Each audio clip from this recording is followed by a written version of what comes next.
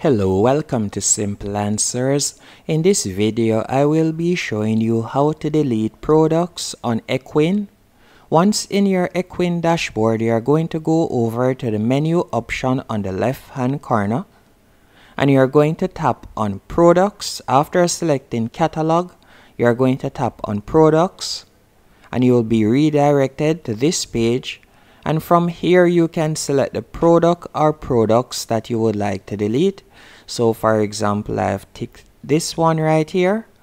After you have selected the product, you will see the option Edit Product right beside the price, and you are going to tap on the arrow pointing down beside Edit, and you will simply scroll down until you see Delete Product.